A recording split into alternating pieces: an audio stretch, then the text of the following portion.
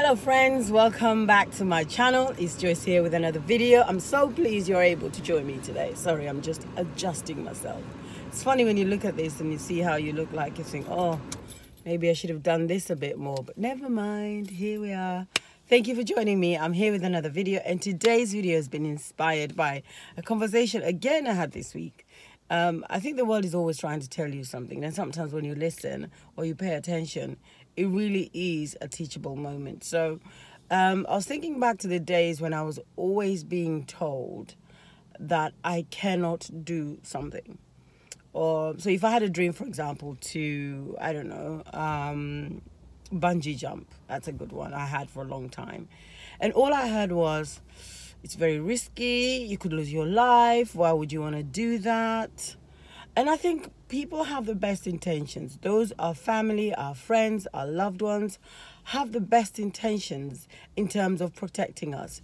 But, you know, no one can protect you from life, you know. And I think you are the only person that is able to categorically say, this is what I want to do, and really pursue it regardless.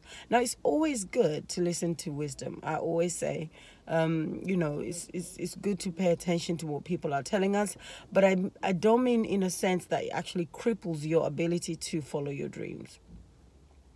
You must be persistent, and you must go for your dreams regardless of what other people think or feel. And often they don't always have the best intentions. I mean, when you think about it, you're never going to be protected for the rest of your life. And if you are protected, how are you ever going to live your life? You can't do it. You can't live your life if you are waiting for other people to give you permission to do it. You have got to define what your purpose is and go for it. Of course, it's going to be risk. Anything you do in this life has an element and level of risk. So you can't say, well, I didn't want to do that because my parents told me, or my partner told me, or, you know, whatever it might be the case for you. Because often as well, sometimes we make those excuses for us as a way of not pursuing our dreams. Because other people told us it's risky, it's comfortable for us to not pursue it, because then, you know, oh yeah, we've been told not to do it. We've been told it's not risky. But I really don't believe that's an excuse. And you shouldn't use that as an excuse. Yes, there'll always be people who will tell you it's risky, don't do it, don't go for it.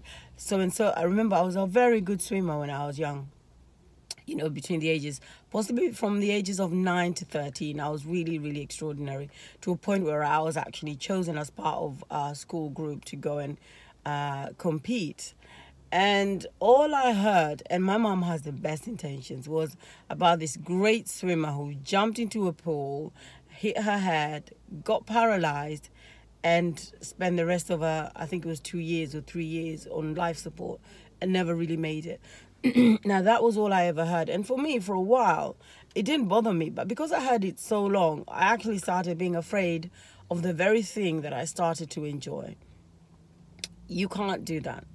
People have the best intentions, but if you have a passion and you're really talented in something, I mean, even if you're not talented, if you really have a passion for something, and other people are telling you not to do it, don't listen. Listen, but follow your instinct, because I think our instincts are probably the best things in terms of best thing or things, depending on how you look at it, to really help us channel the energy and our purpose in life. And often we will surround ourselves with people who are afraid of the very thing that we're pursuing. Or they might have, like my mom, the best intentions. She didn't want to lose her daughter on a freak swimming accident. But that doesn't mean that I can't follow my dreams. And I should have been more persistent. But I gave up because obviously I was quite young. My mom had, I guess, the autonomy in terms of when I went swimming, how I went swimming, whether she was willing to take me or not. But I could have pursued it afterwards. But I think that example alone became, excuse me, my throat's getting all funny. That example alone became a way of me not pursuing my dreams. I started to listen to a lot of people, not just my mom, but others around me that told me it couldn't be done, or because they hadn't seen it done before, was almost impossible for them. And often sometimes when people tell us not to follow a particular dream, it's because they're afraid of who we become. They're afraid of that change. They're afraid of losing that friendship, that partnership, whatever that might be, because it then means that you become a completely different person, and that will make them sort of think about how they're doing life, but whether they're pursuing their own dreams. And so you really have to be conscious about how you're pursuing the desires of your heart. And you cannot allow people's voices to drown your own passion. And often they will, because you're on your own, you're out on a ledge, you're almost on the wire by yourself, trying to pursue this dream that you only have a slight vision about. And so if other people's noises become too loud, you will lose your footing. And so it's really, really important for you to protect that dream, to protect that vision, and to really follow your passion. It's a scary world, of course. We live in a place where people are always telling us what we cannot do. It's a very negative environment. And so we have to almost surround ourselves with other people, other voices, whether that's through books. And I found a lot of comfort in biographies of people who have really gone against the grain and followed their passion. Movies are a good place to really find your passion, to really find inspiration. So books, movies, places where those people hang out, So if you want to, for example, go swimming, you really need to have joined a swimming club, where people are passionate about that, where people are committed to that sort of goal. And eventually we'll get there. But it's really, really important that you do not allow other people to stop you from following your passion. It's so important, because you were born for a purpose. There's a reason why you're here. And you cannot allow where you're born into, or the environment, to really deter you from following your passion.